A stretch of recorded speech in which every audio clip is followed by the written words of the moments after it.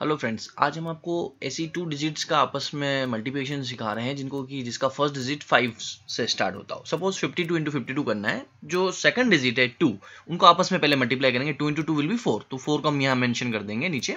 फिर first digit है 5 और 5, तो 5 इंटू 5 करेंगे पहले हम। 5 इंटू 5 विल बी 25।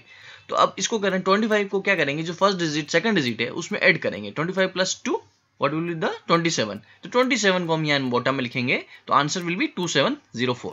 हम एक और एग्जांपल लेते हैं।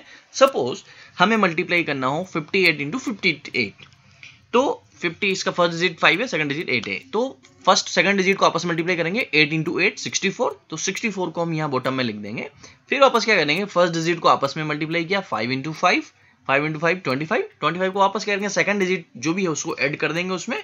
25 प्लस 8, 25 प्लस 8 विल बी 33। अब इस 33 को हम क्या करेंगे, यहां बॉटम में लिख देंगे। तो आंसर क्या होगा आपका 3360 64। तो it's very very easy. Thanks for watching.